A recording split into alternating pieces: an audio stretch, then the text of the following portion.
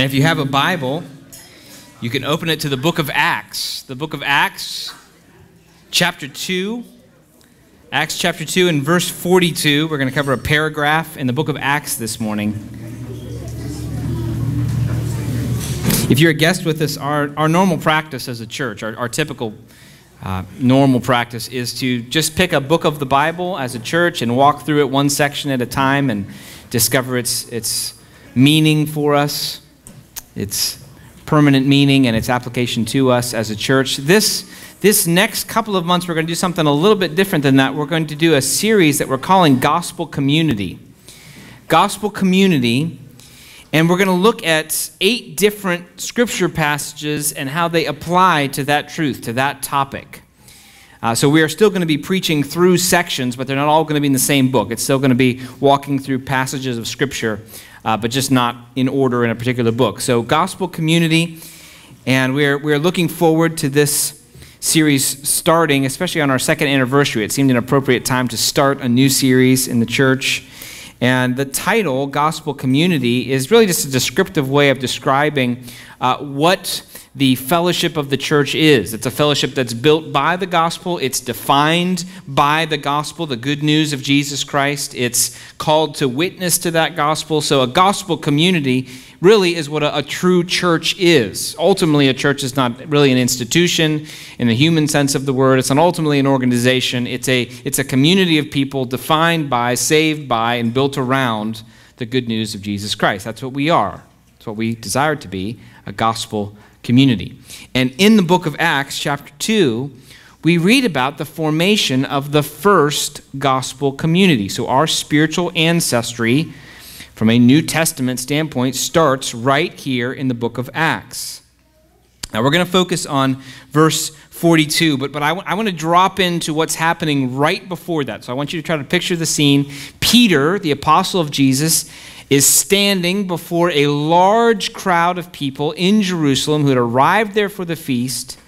They are wondering what's going on with this group of Christians, and he begins to deliver a sermon.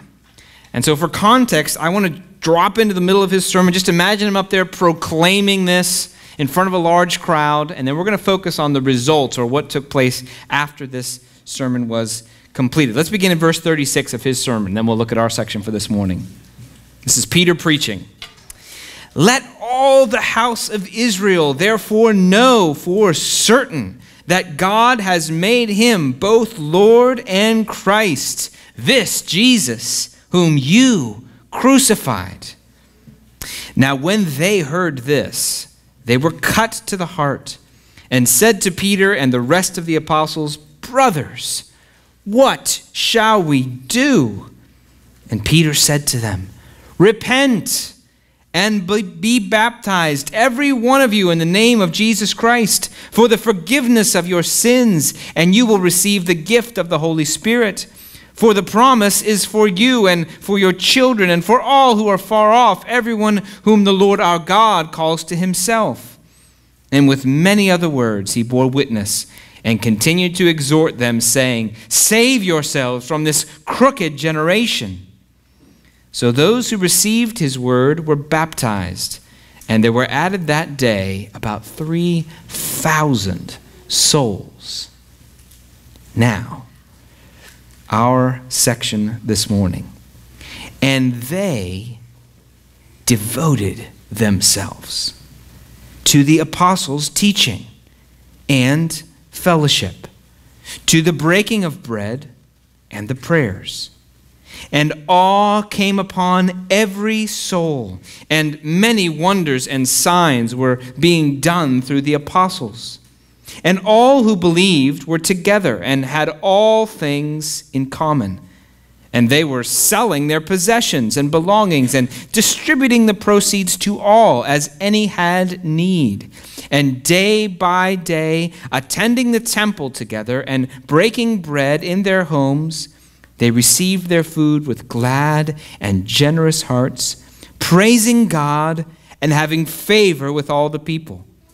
And the Lord added to their number day by day those who were being saved. I came home yesterday at the end of my workday, and I found my wife and my 3-year-old sitting at the table working on a puzzle. And if you've ever done a puzzle with a 3-year-old, you can appreciate the amount of patience that is required. But they were almost done with this puzzle. It was almost completed. They were in solid momentum was being gained. And then I was able to sit there with them and sort of help to sort of serve my wife to speed up the process and help them get to the end of the puzzle. And I thoroughly enjoyed watching my little son finish the last piece and then realized that the puzzle was done. He sort of gazed around and this smile spread across his face. We've done it. It's all done. Every piece in place. And I thought, even at 3 years old, you can appreciate that joy. Most people, if whatever they feel about puzzles, that's the part they love the most. There's some people, they don't love any other part of puzzles except the last piece part of puzzles, and some people, they enjoy the process, but everybody seems to enjoy the finished moment of the puzzle, the completed puzzle. All of the pieces are in their proper place, and together they're contributing to this picture being fulfilled, that's standing upright on my table in a box form. It's done. The puzzle is done. We have completed it. And it seems to me that talking about the gospel community, the church, is a lot like that. Except that the puzzle pieces are not little jigsawed cardboard. They are people. They're living and breathing. They're Christians. They are a part of something. And without them, the something is not completed. And yet they are not the whole. And if you've ever had that terrible experience of getting to the end of a puzzle and realizing you are missing a piece, you know exactly what I'm talking about. Actually, I found out yesterday, there's websites devoted to restoring missing puzzle pieces. Somebody has got an entrepreneurial mind and said, I'm going to make money on that experience. And so you can find these websites that they will restore your lost puzzle piece, apparently. And I thought, well, isn't that how it is with the church?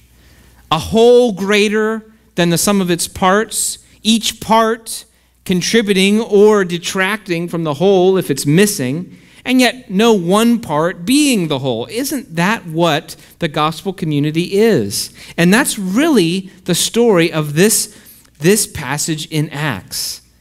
That's really the story. I want to make 2 points about this passage this morning. One is a big picture point, and one is going to walk through the details. All right. So if you've heard the expression, "Don't miss the forest for the trees," or "Don't miss the," I want to not miss the forest or the trees. Okay. We want to not miss the forest or the trees this morning. So the first is a forest point, and the second is a trees point. All right. 2 points: rejoice and reflect. Rejoice and reflect. So big picture point first: rejoice. Rejoice in God's plan for the church, in God's plan of a gospel community. Here's the point I want to make. Before we get into the details of this passage, I just want to make a point about the fact of this passage.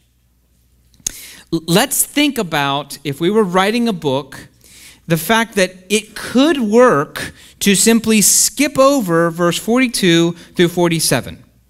It could work as a book, right? I mean, you just read verse 41. So those who received the word were baptized, and there were added that day about 3,000 souls. And we would say, yes, that's amazing. 3,000 people. 3,000 people got saved that day.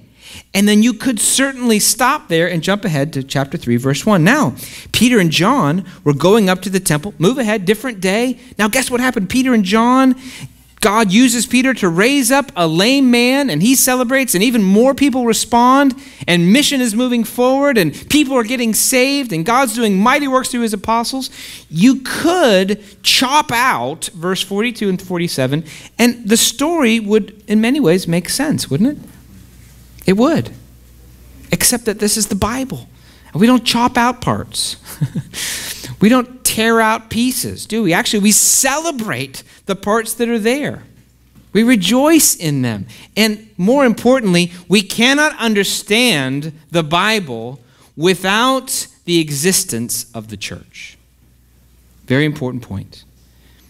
My children have a little book that talks about Owl and Toad and their adventures and these kinds of things. Well, one is called Tearwater Tea. It's a sort of ridiculous story, but basically Al wants to make tear-water tea, so he has to make himself cry. So he thinks of sad things. And he thinks of broken chairs that no one can sit on again because their legs are destroyed. And he thinks of spoons that have fallen behind cabinets, never to be found again.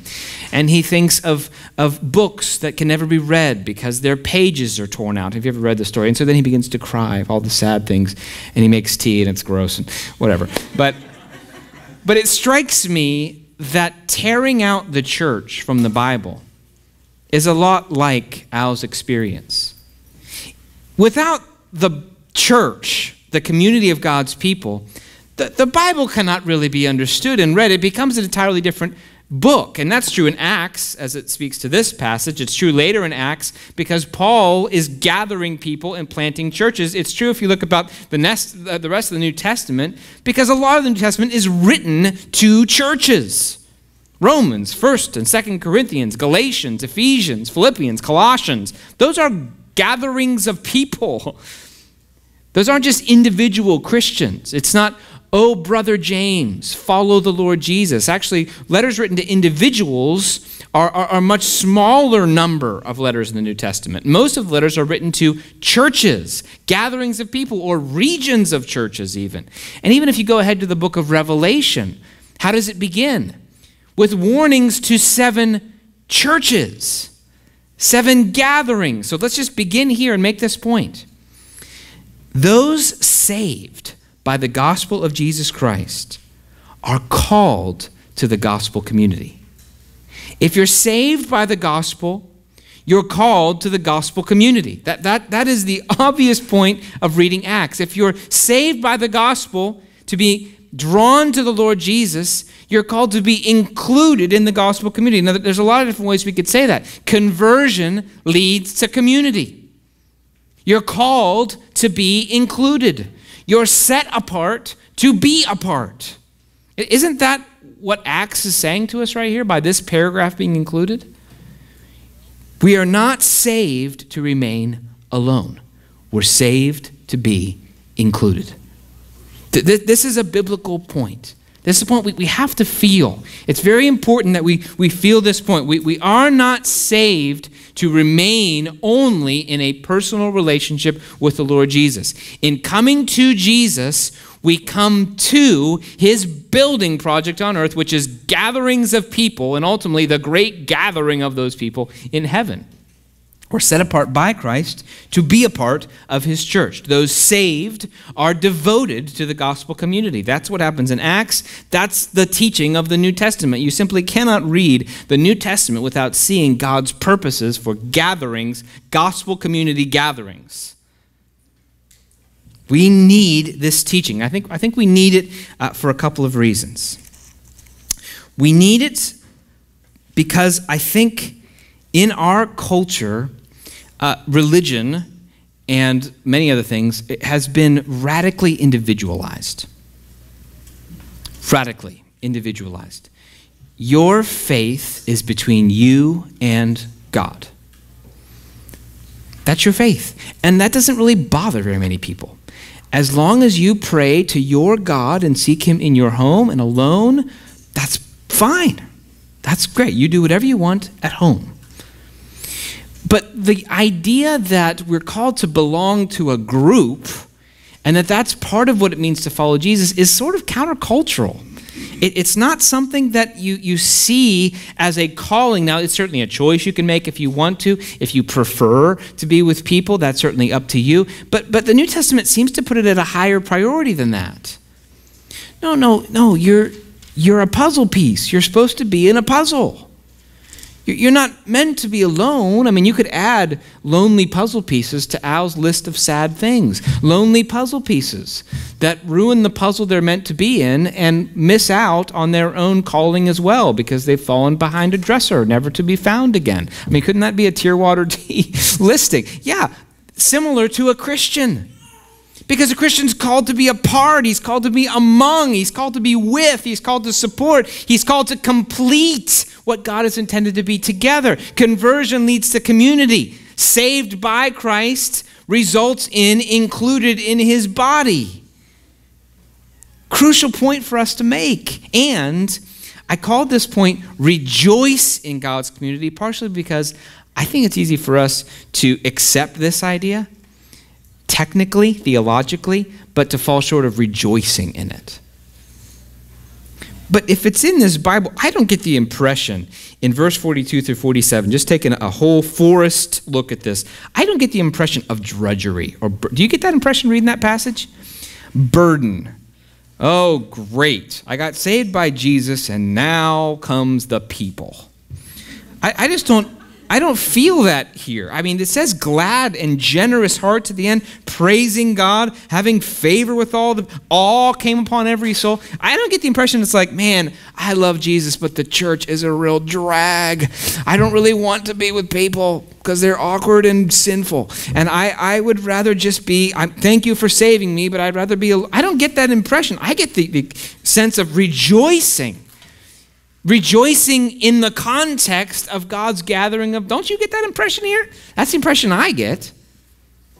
I think that's threaded through here. There's a sense of joy that they've been brought together. They're a new people for God. God has established a new people on earth from every tribe and language and nation, and he's gathered them surrounded by their fellowship and their love for one another and called to this unity of followership of Jesus Christ, that they now have more in common than they ever could have before, that people from every tribe have come to Jerusalem, but because they believe in Jesus, regardless of their background, they have more in common than what they don't have in common.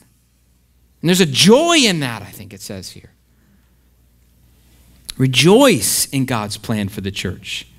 We're converted to be included. We're saved to be a part. And we're supposed to rejoice in that truth. Now, I think it's possible in our individualistic age for the church to be more of a burden than a joy. I think that's true for a lot of reasons. I think it's true because we are individualistic. We're distracted by entertainment. We're distracted by this world. We like being individuals. And the idea of being individuals, a part of something, can feel restraining, can feel restrictive. And yet, there it is. There's a joy in the fellowship. I think that there's also a certain disillusionment that can happen with the church. You may know people, this may be some of you, because you're great to look at the Bible, and that picture seems fabulous. But then you go and you look at the reality on earth, and you think, well, this doesn't look very much like that.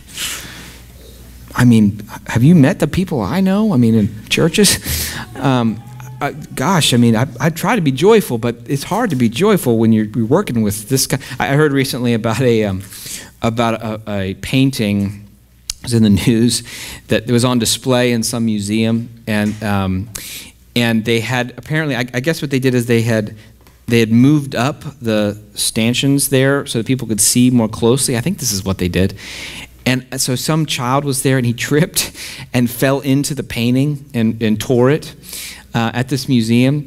Well, which is, I mean, understandable. Kids do that kind of thing. Well, then I found out the painting's worth like $1.5 million. And I thought, that's a bad day. If you're a curator of a museum, guys, art is for the people. And then he lets them get close enough somehow. And then some kid, what, mom, trips? And they're, oh my gosh, the head that was there is gone now, and there's a large tear. I thought, how do you explain that, to the owner, whoever the owner is? It's probably not worth $1.5 million anymore. But we have Scotch tape, so we are going to do our best. And, sometimes I think that the church is like that. You come assuming you're going to find this masterpiece, and you're like, oh my gosh, look at that, it's all torn.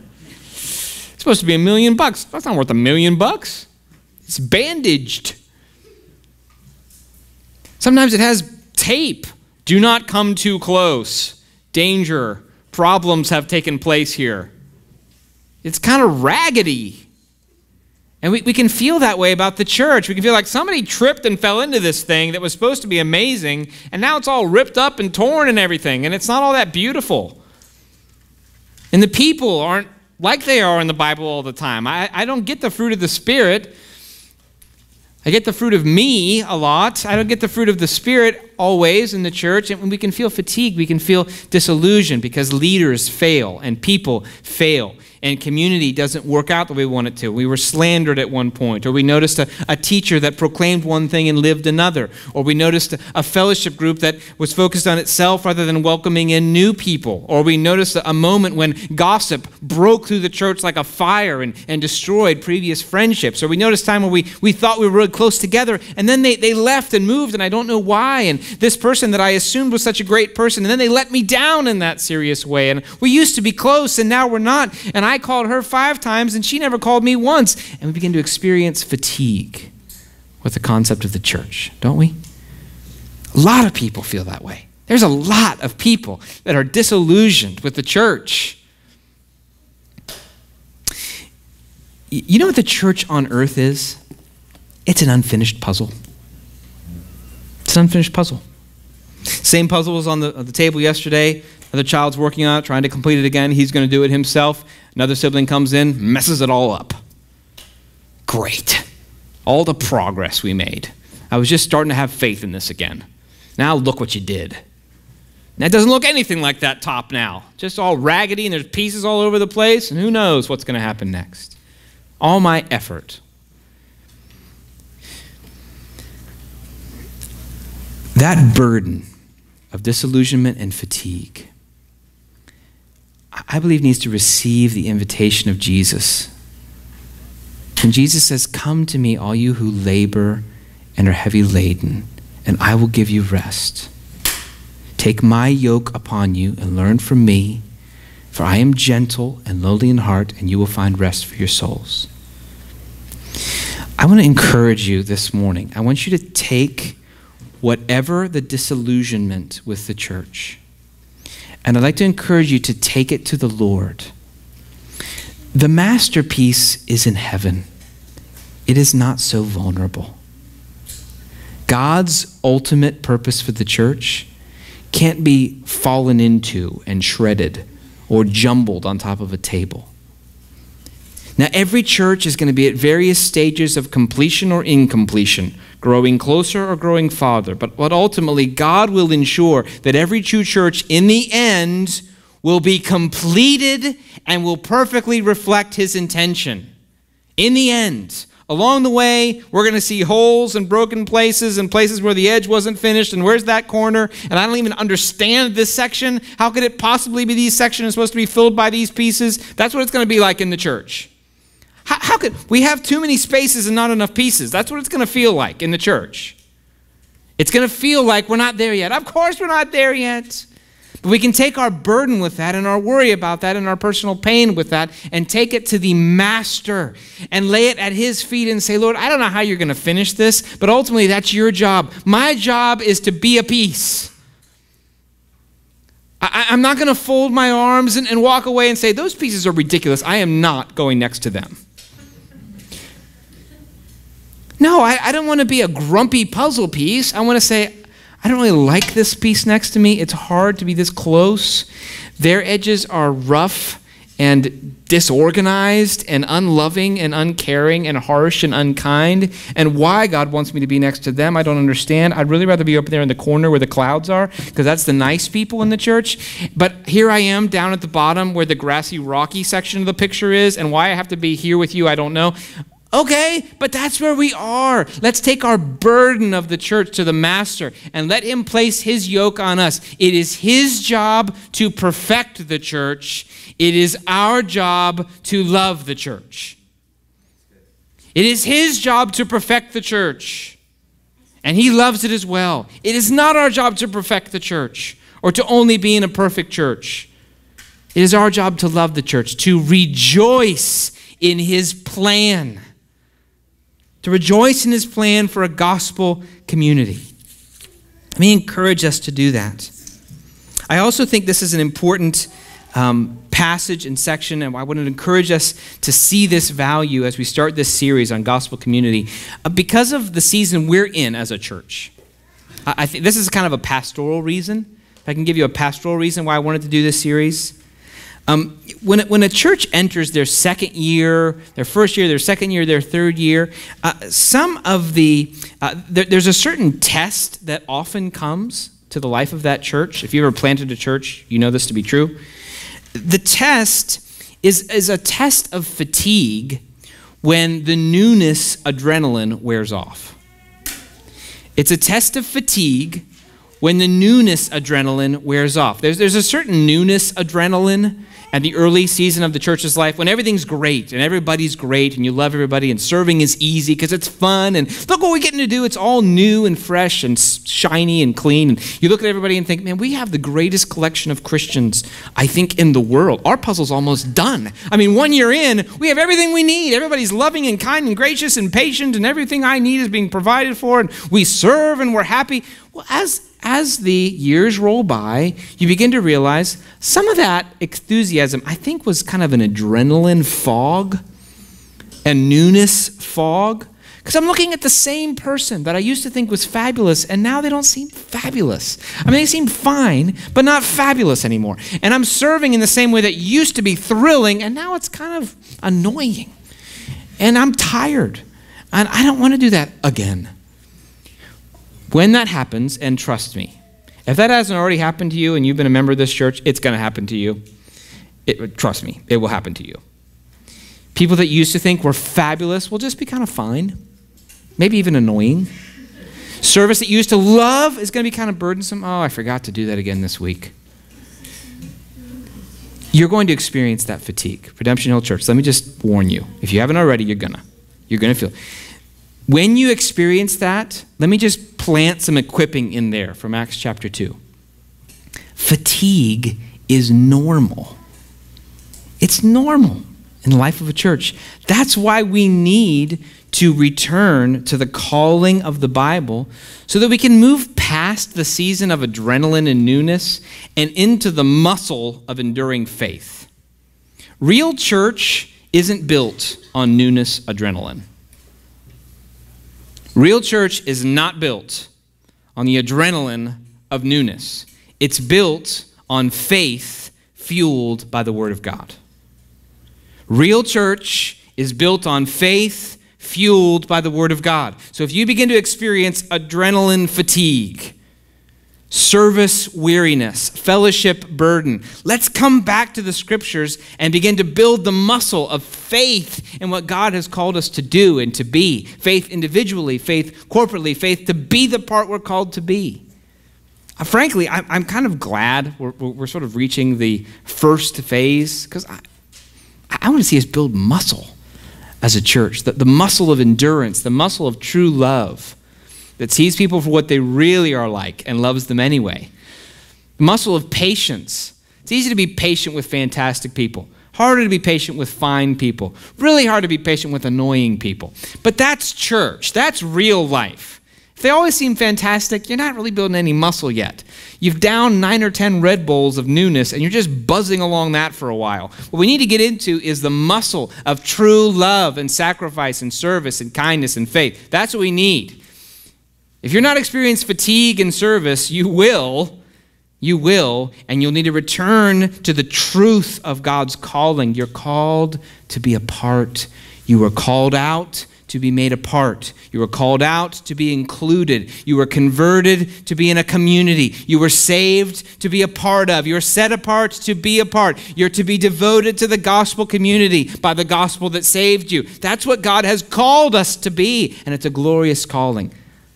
We need to return to it and enjoy it as well. Listen to this by Pastor John Stott. He says this, "Now it is understandable, even inevitable, that we are critical of many of the church's inherited structures and traditions. Every church, in every place, at every time, is in need of reform and renewal. But we need to beware, lest we despise the church of God and are blind to his work in history.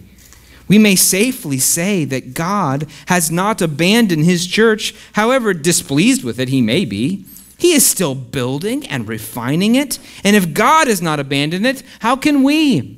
If God has not become so burdened by the church that he can't keep building, how can we? If God is excited about the future of the church, shouldn't we be as well? If God is passionate to see his church built on the earth such that the gates of hell will not prevail against it, then shouldn't we be as well?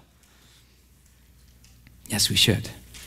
Let's rejoice in gospel community. All right, second point, reflect. Rejoice in God's plan for the church and reflect God's plan for the church. Reflect. Let's just walk through. I just want to give you 5 words. We're not going to spend these in detail, but 5 words to kind of categorize some of the marks of the fellowship here that we as a church want to reflect in our church as well. We're not making up around here a new way to do church. Okay? That's not what we're doing. We're never going to do that. We're not making up a new way to do church. We're not like thinking, okay, what's really going to connect? What structure, for Round Rock is just the Round Rock church? That is not a conversation. We don't sit there thinking, what's a Round Rock church like? What really is the right? No, we go to the Word and say, what are the marks of the church in the New Testament, and how can we reflect those? How will we be culturally sensitive, certainly, but not culturally driven. We'll be community aware, but we'll be Bible-based. So we look here, we say, okay, Lord, what are the marks that you have given us in these ancestors that we're to reflect as well? 5 words, devotion. Devotion. They devoted themselves, and you see a summary of what they devoted themselves to. That word devote, it means to attend with attention, to give attention to give the right priority to set yourself towards. That's what that word means. They devoted themselves to the apostles' teaching and fellowship. That means that they were receiving teaching that was truth, doctrine, the teaching of God's word, and fellowship. That word koinonia means partnership, connection, connectivity with other people. So this was not merely a teaching center, nor was it merely a social gathering. There was a teaching, edification, growth element, and there was a fellowship, relational partnership element to what they were doing. See that? They were devoted to this kind of experience. They were devoted to the breaking of bread. That means that they were sitting down and eating together. Again, this is a relational, spiritual, edified community. That's what's taking place here. And prayers. So there's a vertical component, there's an edification component, there's a relational component, there's a hospitality component. That's what's happening. And the main word I want to key in on is that word devoted. They're devoted to these things. We can't stop at rejoicing. We have to reflect. Redemption Hill Church must reflect the New Testament church. It must. It's called to. We're not building a different puzzle. It's not like we're saying, well, I know that's the puzzle, but maybe what else could we make with these pieces? Let's make a different picture. No, this is our box top. Okay, we're building this one. So what do? Well, we're devoted to teaching. We're devoted to fellowship and koinonia, partnership. We're devoted to relational get-togethers, meal times, and that sort of thing. We're devoted to prayer, so there's a vertical component. There's a spiritual component. Devotion to all of those things should characterize us. Not occasional interest, not temporary interest, not haphazard interest, devotion. Reflecting the New Testament church means devotion. Quick caveat. That does not mean everybody quits their jobs and moves into Rob and Trish's Mixer's house and we all camp out and have a fabulous time teaching and praying and fellowship. No. Obviously, this is in context of the teaching of God's word in general. But it does mean devotion. It does mean giving a large priority to the importance of these things. It doesn't mean neglect. Whatever amount of time it doesn't mean no time or little time. It doesn't mean small priority. It means devotion. Devotion, first and very important word. Second word, power. It says the result of this community experience was that awe, that might be fear, awe came upon every soul, and many wonders and signs were being done through the apostles. Now, unfortunately, we don't have the Apostle Peter or John here in this church, so we can't precisely reflect this mark. If we did, that would be marvelous. I would quit and they would preach. That'd be great. But we don't. But, however, we can reflect this experience in our longing to see God move in power in our church. We can long for that. Even Jesus said, if you believe, greater works than these will you do.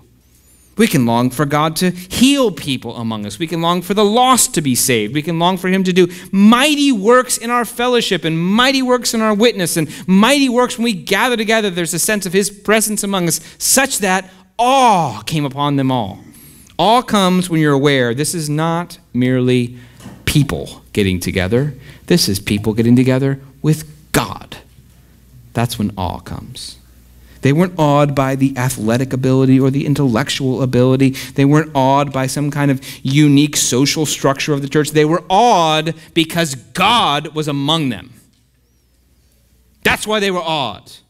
And that's what we want to mark as well. We want a church that experiences the power of God. The power of God in preaching and worship and believing that God can do miraculous things among us. That's what we want, a church that believes and longs and expects those things to take place in our witness and in our fellowship and in our Sunday gatherings and in our private gatherings and our families and our workplaces, that experiences such an evidence of the supernatural working of God that we have to say, God is among that people.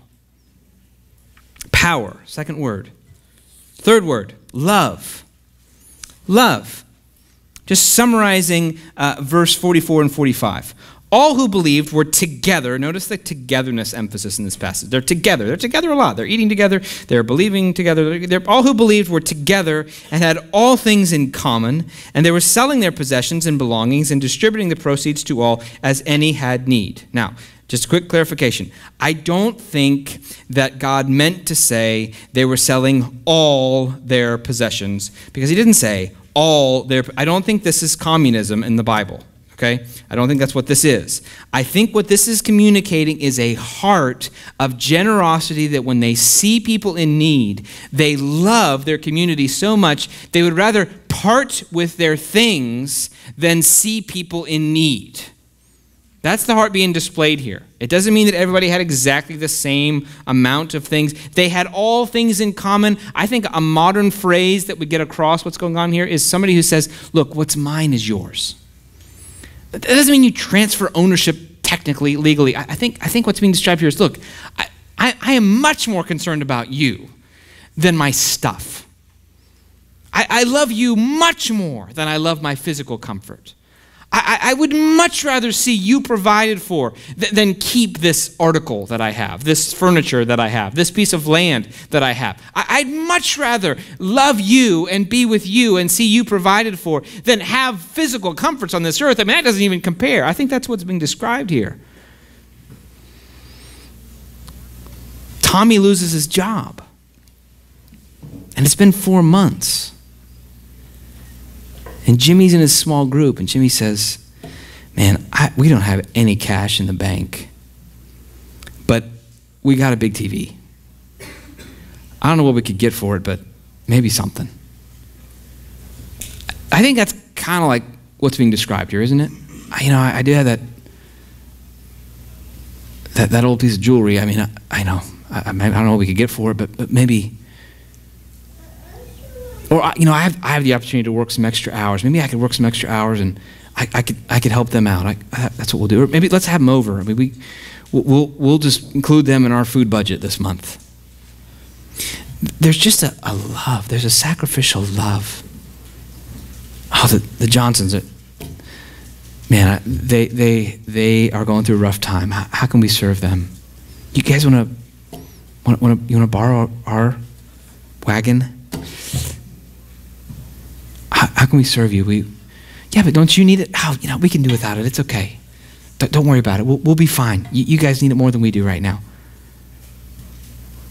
Hey, I heard that Sally was sick. Is that right? Oh, yeah. It's really not good news. We don't know what's going to happen. Okay, let us bring you. Let us bring you a meal. And can we take the kids for you? Well, I thought you were busy all this week. Oh, we'll figure it out. Don't worry about it. There's a love that characterized this community that is understandable if you remember the context. Remember how they were saved? The Lord that you crucified. We're going to talk about love again next week, but in light of Jesus dying for our sins, what can I give up to love those that he also died for. It's not surprising that the gospel would create a gospel-reflecting community. Love. Fourth word, quickly, partnership. Partnership. I struggled to find a word to describe verse 46, but partnership seemed like a good word. Day by day, attending the temple together and breaking bread in their homes. So he goes back to, they're eating together a lot. They're eating together a lot. I heard somebody say, we tend to think of our homes in this culture as a place of retreat, but in the New Testament, they seem to be a means of ministry. The kitchen table in the New Testament is a means of ministry. It doesn't mean we don't have private times with our families, certainly. But in the New Testament, frequently, the kitchen table is a means of ministry.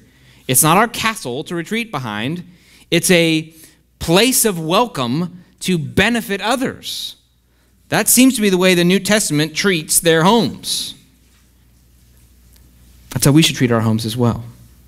There's a partnership, so they're attending the temple together. That's probably because the temple, well, they were used to going to the temple partially, but also because it was big enough to accommodate. This is obviously a large group of people. They don't have stadiums everywhere back then, right? I mean, so 3,000 people, they have got to have somewhere to go. And so the temple was large. That would have been a normal place to meet. They may have received teaching there. Then they go back to their homes. We might think of our small groups or personal hospitality. They're breaking bread together, then receiving their food. Listen to this combination of words. With glad and generous hearts. Glad and generous. So they're giving and receiving.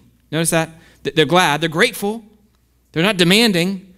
I expect you to love me. You haven't had me over recently. No. They're glad for what they receive. And generous. They're looking to give. So they receive with gladness and they give with generosity. They receive with gladness. They give with generosity. So this partnership, we're living life together. We're gathering together. We're doing hospitality together. I'm giving to you and you're grateful. You're giving to me and I'm grateful. We're giving generously and we're praising God together. This is their lifestyle. The lifestyle is one lived together. They do life together. They're not looking for isolation. They're looking for community. It doesn't mean they lose their personhood or their family identity, but they're looking to intertwine themselves with others. That's what's happening here. Breaking bread together, attending the temple together, receiving food with glad and generous hearts. That there's a sort of a lifestyle rhythm that I think we're supposed to pick up in the Jerusalem church and reflect. When we talk about gospel community, we're talking about a community that is in partnership lifestyle together. Last word, welcome. Welcome. They had favor with all the people. That's a result of a lot of these things. And the Lord added to their number day by day those who were being saved. So the Lord keeps adding. People keep getting saved. Probably as people witness in the marketplace or Peter's still preaching in the temple. Somebody comes in to listen and they get saved. And the Lord adds to their number. This is an important mark for the church because it's easy to get to a place in fellowship where you've got it all perfect. This corner of the puzzle is magnificent. We all love each other. We got a few ragged edges on the outside, but that's okay. Nobody else needs to link up because that's going to create issues, okay? Spaces and problems. We like our corner, and I don't care about the rest of the puzzle. And God says, well, you're not done yet. You're not done yet. We have more pieces to add. Yes, but I don't want to add more people. Well, God says, I'm sorry, I'm adding people. I'm adding people to you, to your life. And so, metaphorically, your puzzle has got to be ready for new pieces. Your table's got to have empty chairs. Your heart has to have empty spaces. Our heart has to have empty spaces. I've got my 3 best friends. It's perfect. Hey, look, there's a new family. They're going to join your small group. Put some more coffee on.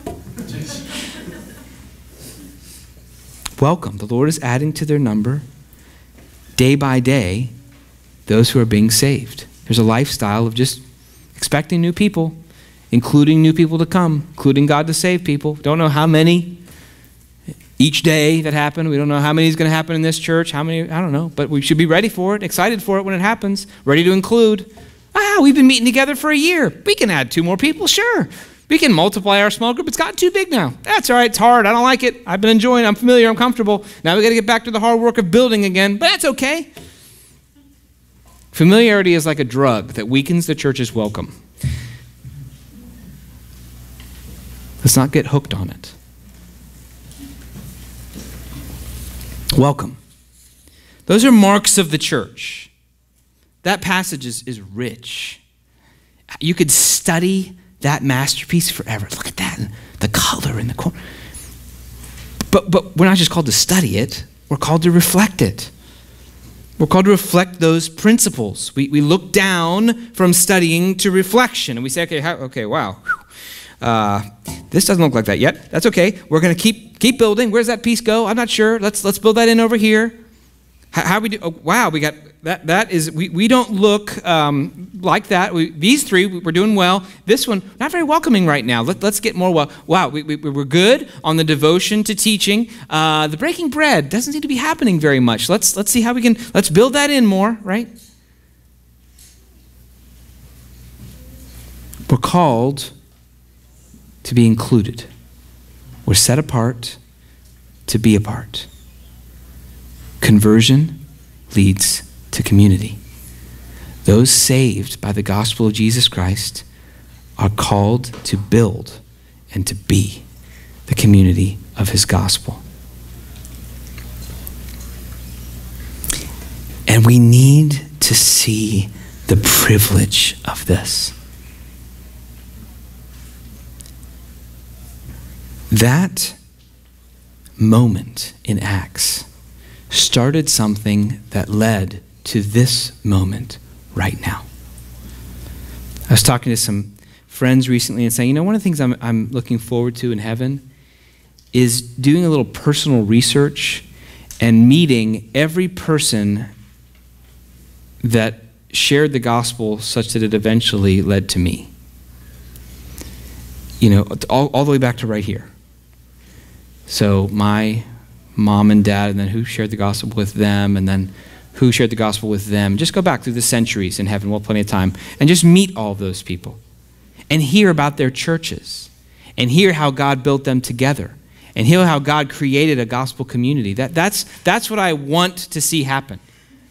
That's what I want to see in heaven, is to see how God built these gospel communities, and it led to me, it led to us, it led to this church.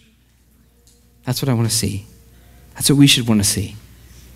And we should want to see those that come after us affected by this gospel community. John Stott, again, to close, says this: the church lies at the very center of the eternal purpose of God. It is not a divine afterthought. It is not an accident of history.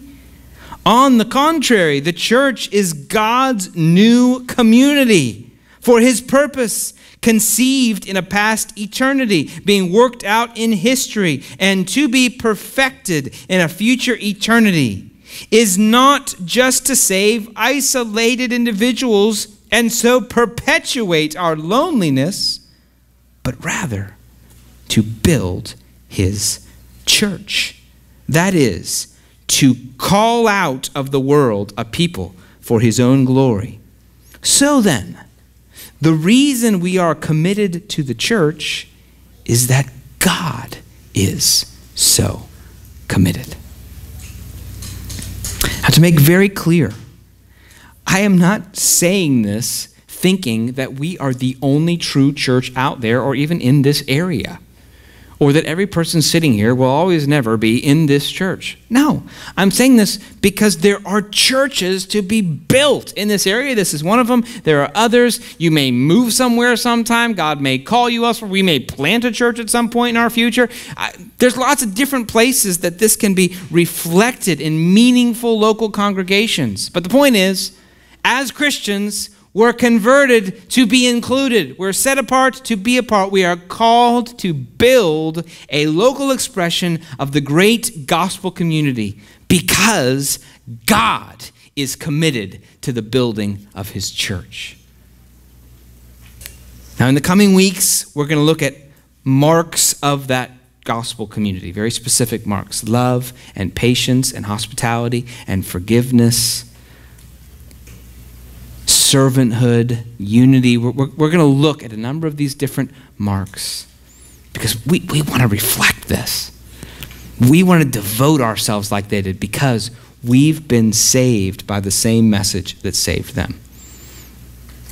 Our sins put Jesus Christ on that tree. He died for our sins. He saved us from wrath. He made us a people for his own possession to declare that our sins have been forgiven, that our guilt is paid for, that we have a future in his presence forever. And now, like those people, we have declared we believe that Jesus Christ is Lord and Savior. And believing that, we belong to his people.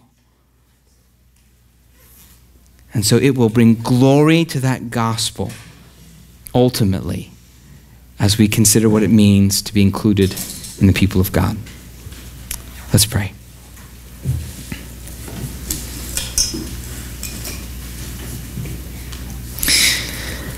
Lord Jesus, we thank you so much for this 2-year anniversary. We thank you that in our experience these last 2 years, you have built your church. The gates of hell, undoubtedly hating what we're preaching and proclaiming here, have not prevailed in the building of this gospel community. And we pray, Lord, that we would devote ourselves to the building of your church into the future, that many future anniversaries will prove your faithfulness, the power of your gospel, and that we would reflect your masterpiece, your master plan in our interactions, in our serving one another, in our fellowship, in our encouragement, in our exhortation, in our warnings, in our love. We pray you would do that among us. Make us a church like the church you describe here. We pray in Jesus' name. Amen. Amen.